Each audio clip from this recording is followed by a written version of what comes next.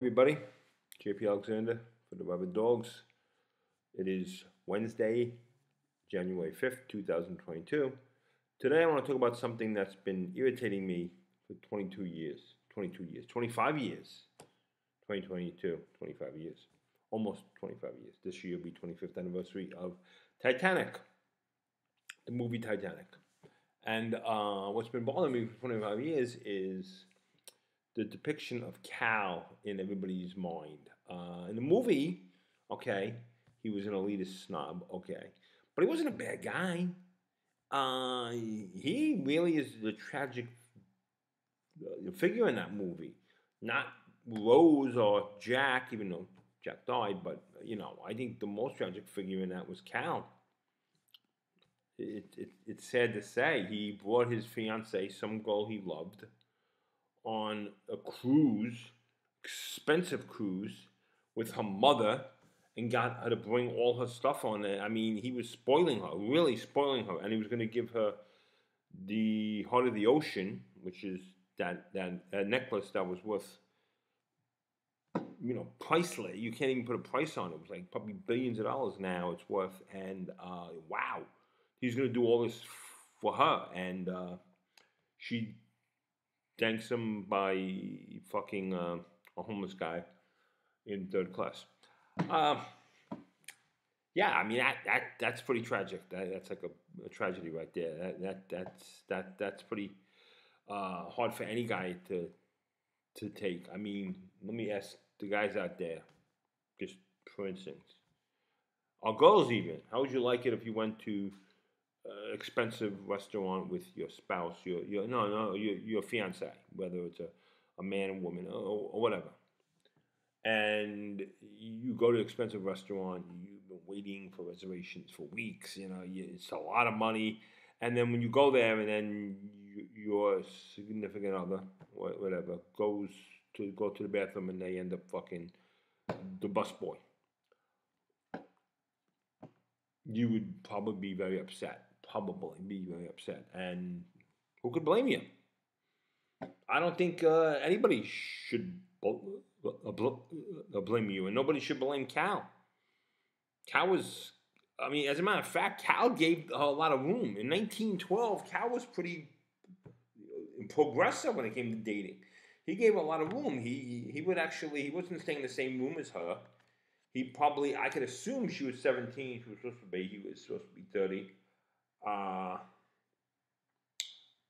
He gave, they didn't have sex yet. She was a virgin. Again, she decided to have sex for the first time with this homeless dude, her fiance. Yeah, and he gave her the freedom to say I'm tired and not go out and or whatever and just go to sleep, which wasn't going to sleep. It was going down to the third class area, and you're partying with the third class folk or whatever. I don't know what to say about that. I mean that's pretty that's pretty bad to be doing that to your fiance. I mean, yeah, we're supposed to believe it's some kind of arranged marriage, but in England and the United States, they don't do arranged marriages like they do in like the Middle East. So she didn't have to marry him. Her mother probably wanted her to because they probably didn't have a lot of money, and he did, and he was going to inherit a lot of money, so he could have taken care of her. Back in those days, I'm just talking about 1912. I'm not saying it's right or wrong or anything. That's 1912. Let's be honest. Let's look at it through 1912 glasses, okay? 1912 glasses. She wasn't going to get a job, probably. Her mother, the father wasn't around, so I guess the father died. And they had to, hook up with somebody who had some money if they're going to, And he probably would have taken care of the mother, had the mother moving with them. I mean, it sounded like a pretty good deal.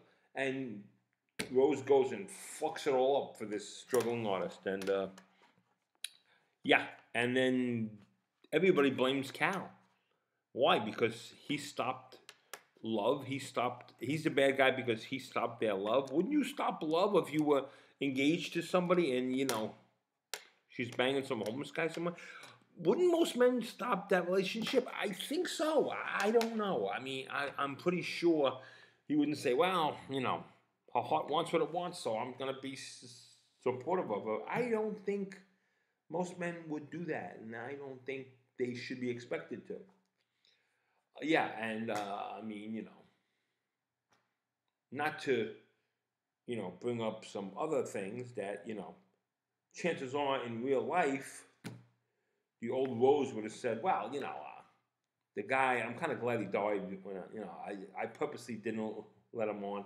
I was taking up more of that door than I could have because I really didn't want him to get on because his usefulness was already done. He helped me get away from Cal.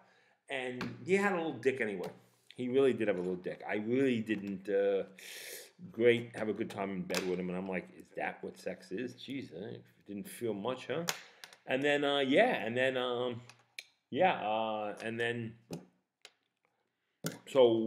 and then I'm going to help save him so we can end up what? Homeless in the United States, trying to make ends meet with struggling artists. I mean, I wanted to get away from Cal. I didn't want to fucking have my whole future mapped out for me with this homeless struggling artist.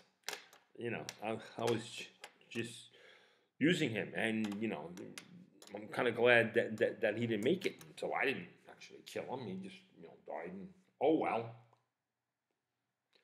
well. So yeah, that would have been probably real life, but she's talking to these guys in a boat, and she says he was the love of her life. Some guy you knew for 3 days, 85 years ago was the love of your life. Not your husband.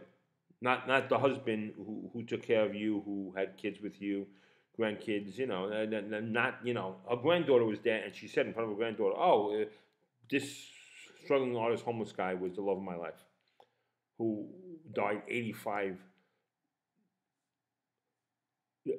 years ago, and who I knew for 3 days when I was 17. That guy. Oh, your grandfather? He was a nice guy, but you see, I like the bad boys. I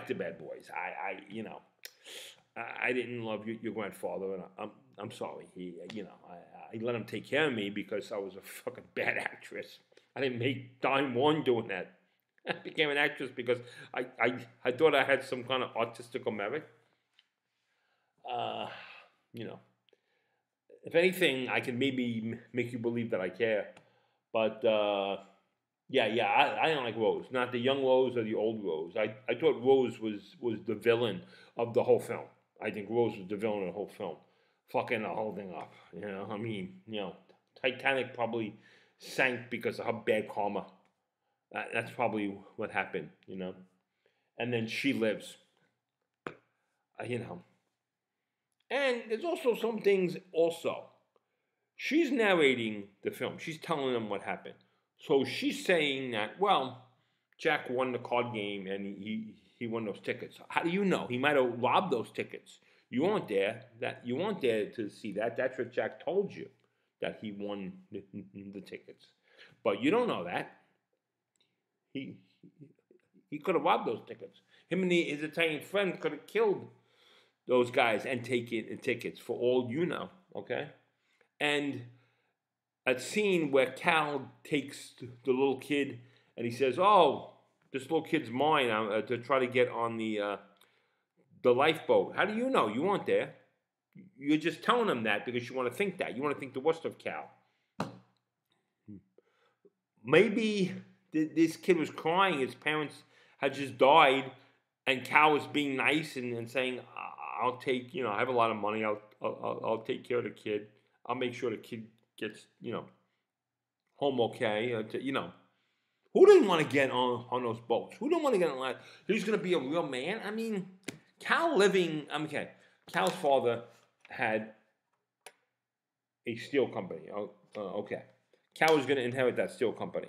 He's creating hundreds of jobs probably with that steel company. So Cal lives, hundreds of people get to keep their job. Cal dies, nobody gets there. All those people get fired.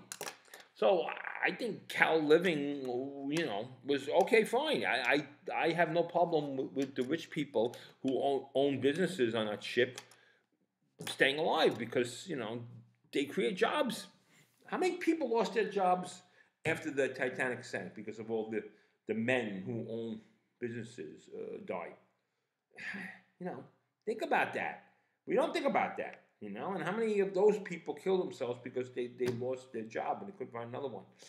Really? You know, think about that. That Titanic caused other deaths probably for years afterwards. You know, so you really got to say the cause and effect because that happened. How many people, you know, right, suffered, you know, years afterwards? So Cal really, you know, so we're supposed to think the worst of Cal, like he took this kid only to save his own ass. We don't know that. That's what she's telling us, and she's telling them that, but she doesn't know that. She wasn't there. And the scene where Cal puts the heart of the ocean in Leonardo Jack's pocket, and to blame, you know, Jack stealing it. That's her thinking the best of the man she loves. How many times do you see a girl in love with a guy doing the best, wanting to see the best of him? But he was in jail. He killed somebody. It was a misunderstanding, right? Exactly. The same kind of thing. You know, Jack's the good guy. Cal's the bad guy. How do we know Cal put that in Jack's pocket? Because she says so. She wasn't even there to see that either. It's just something she might be making up. She might have made up the whole story. She's going to, of course, put herself in the best light. When people tell stories later on, after the fact, they're going to put themselves in the best light. And how is she supposed to know the story 85 years on? She knows every little detail of it. I think she's just an old lady.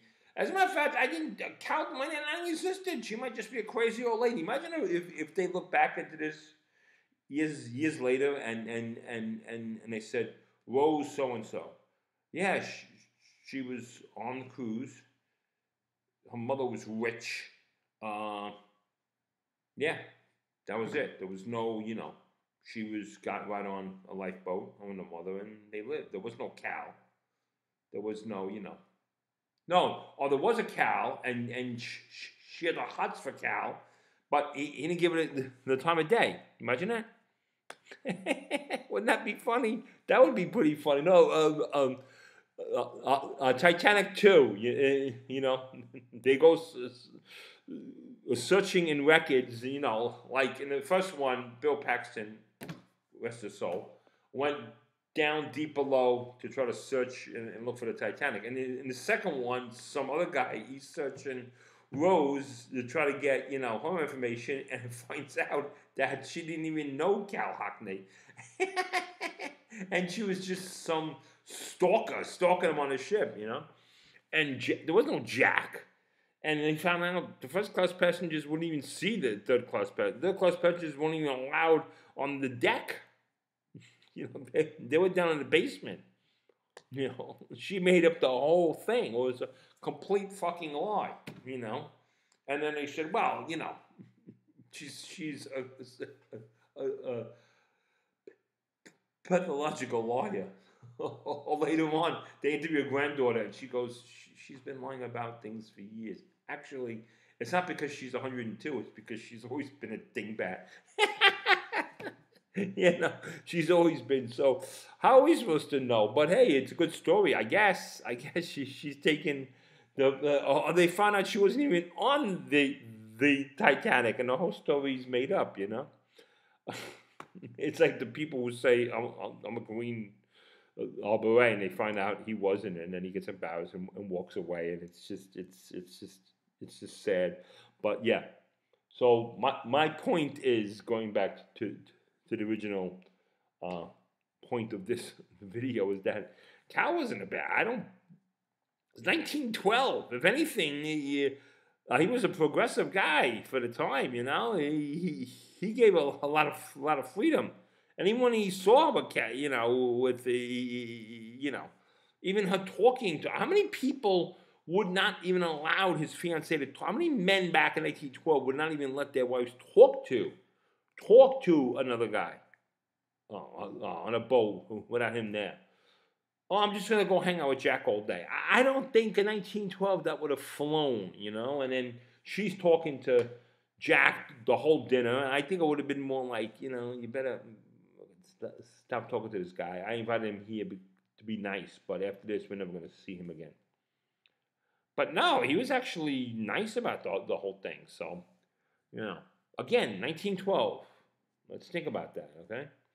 And then fat Molly Brown is unsinkable, of course, because she's full of so much fat, she rises to the top. Anyway, the unsinkable Molly Brown is abusing Cal. Like, oh, Cal, you really, you're not letting her get. Of course not. It's 1912. How many men let their women roam in 1912? And anyway, he was letting her roam. He let her hang out with. How many times was she making out with Jack on the fucking deck during the thing? And other people probably saw it and were like, dude, you're getting, you're a little bit of a simp here, okay? I'm just painting out the obvious, So all you 12-year-olds who loved it, you're 37 now, it's 25 years ago. So hopefully you've seen the light like I've seen. I saw it when it first started. I mean, 25 years ago, I was 31. I was same age as Billy Zane, Cal, Hockley,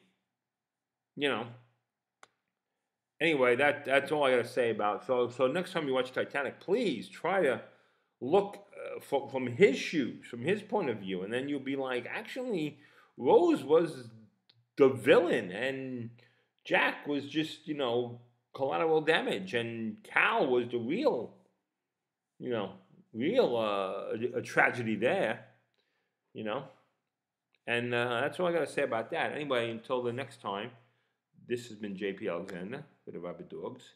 And until next time, ciao.